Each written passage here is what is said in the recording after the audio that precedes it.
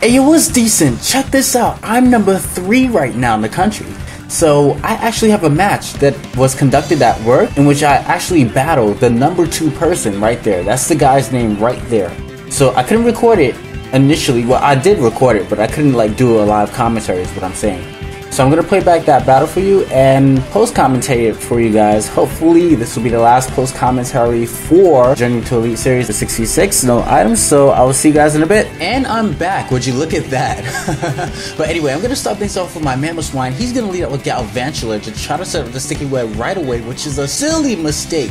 Because as opposed to setting up rocks, I'm going to get rid of that thing right away. So that's a Pokemon out of the way right then and there. And he has Aegislash, I believe, so I can bring in my Mandibuzz and go for the Defog. So Galvantula didn't even get a shot to do anything. If that was me, I would have just like straight up Energy Ball. Like, I mean, it probably wouldn't have killed depending on the set, but at the same time, that's a silly mistake that he ended up doing.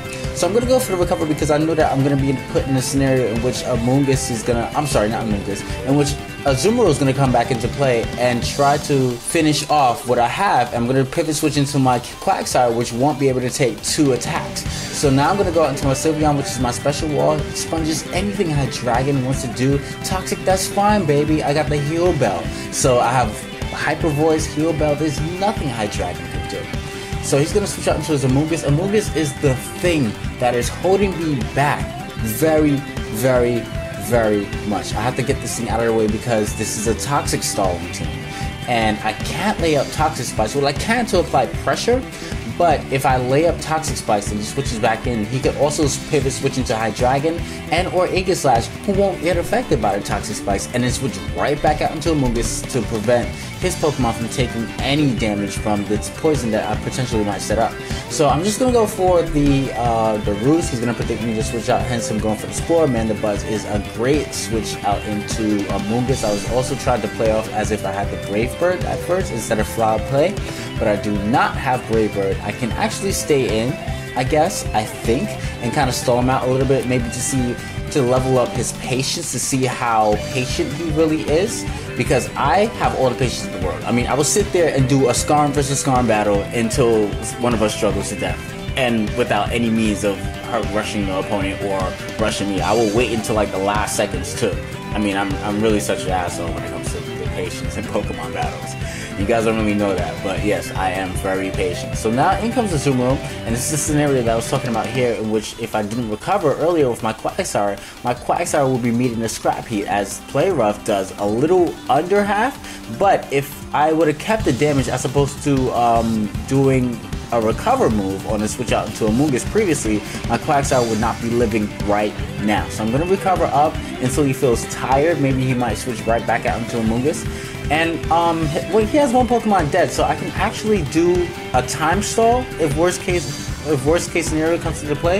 If he keeps on doing the same pattern, switching out to Amoonguss and then afterwards switching out into a pivot switch before switching out into a Azumarill, that's great too, because I will still win, being that he did waste his Galvantula in the early run. So Amoonguss comes back into play. I'm just going to go for recover again because I might again be put in that scenario in which I'm sorry, I keep saying Amoonguss, in which Azumarill may come out into play, and then Azumarill might put my Quagsire in a scenario in which my Quagsire will be destroyed by a 2-hit KO. Well, will be 2-hit KO'd by any move that he decides to do. So now I'm going to switch out to my Sylveon. He goes for the taunt, and that's alright because he stays in. He stays in? On a, wow, buddy, you're quite weak to me. Alright, so that's 2 Pokemon down. I can actually assume some momentum here, hence why I try to stay in with the Sylveon to try to get some damage with the Mammoth Swine here with the Hyper Voice, even though I don't really have to. Like, I could just like wait 50 seconds. I think I have like 50 seconds to make a move, an advantage of the time, because I have patience like that, and that's what I usually try to do. In a sense, why also I don't post a lot of the battles that I have with this specific team, because I do tend to time stall because it usually favors me in a sense. So I still am in a scenario in which I can win, but it's like time stalling is also one of the best things for me for this party. So I'm going to switch out into my Quagsire again. He made a great switch to bait me into going out to Mandibuzz to take some damage from the poison. And afterwards, I'm just going to try to score a burn. Hopefully a burn on this thing. A burn on Amoonguss will be so helpful right now.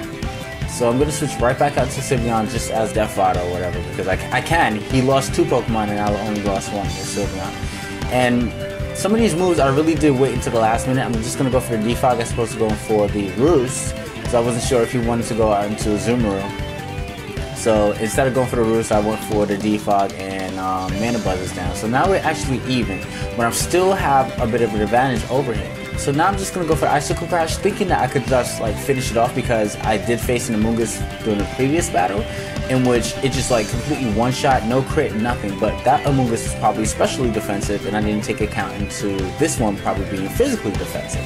So I wasn't able to finish it off, but thankfully I was able to score a flinch, which prompted him to switch out to a Azumarill, which also meant that I would switch it up and go for the Earthquake, why not? And then he takes damage from the Earthquake and the Poison. So Azumarill is looking like freaking scrap metal right now, scrap piece. So he's gonna go for the play rough to try to finish me off. I'm gonna survive with 2 hit points, good for the recover, and that will be a living Quagsire that you still have to deal with. So Azumarill bites the dust because I was able to poison it a little bit early on. It comes back in Amoonguss, and I'm just gonna switch out, I guess, maintaining my momentum. Still, I have the Roserade. He can't really do anything. Roserade blocks the Spore as well as Mana Buzz did.